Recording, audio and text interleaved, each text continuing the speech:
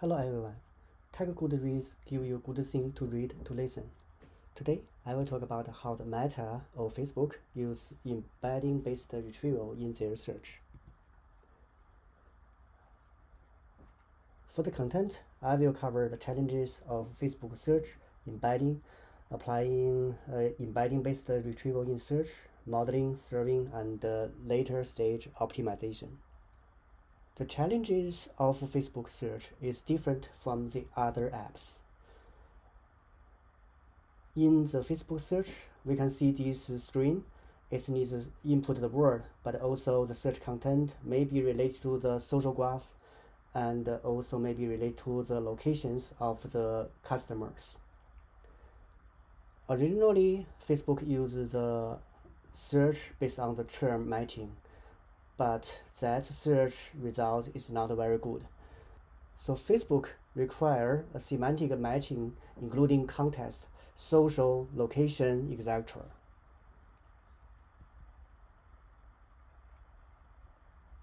Let's understand what's embedding. Deep learning has made a significant progress in speech recognition, computer vision, and natural language understanding.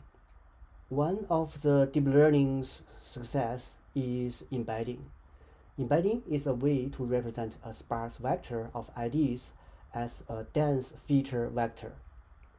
In this way, embedding helps to make the large dataset into a smaller dataset, and this small dataset can be used for the future calculation. For example, word-to-vec is a very famous embedding skills. Facebook uses embedding-based retrieval skills in their architecture. They have two layers. One is retrieval layer, and another is ranking layer. For the general search model, retrieval layer is used to build the inverted index of the documents, and then based on the input to find related documents.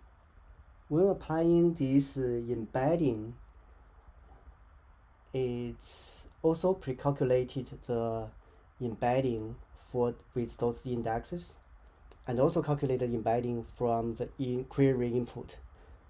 Based on the retrieval model, retrieval layer will output the results to the ranking layer.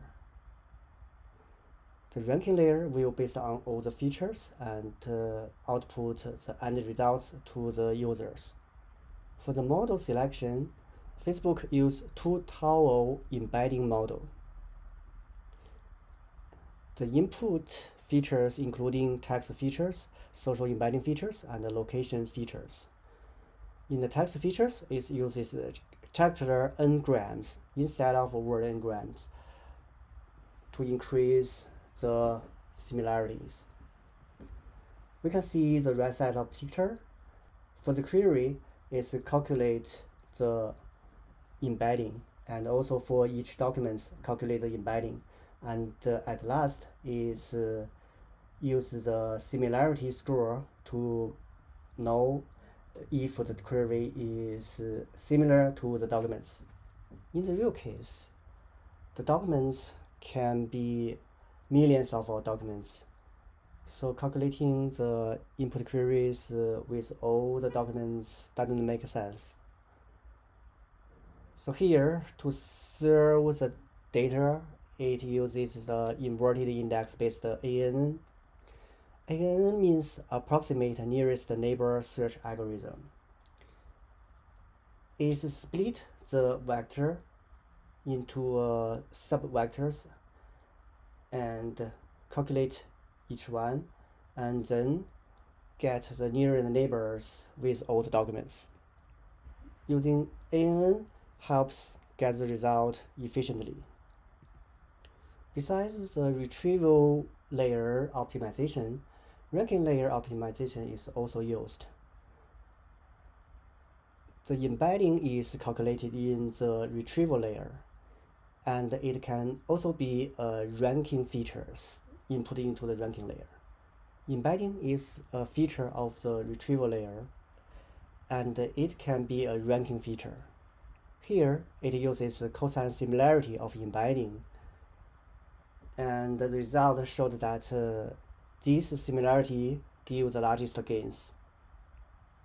If you need a deeper understanding of how the Facebook using this embedding-based retrieval, please see the paper Embedding-based retrieval in Facebook search and in this link.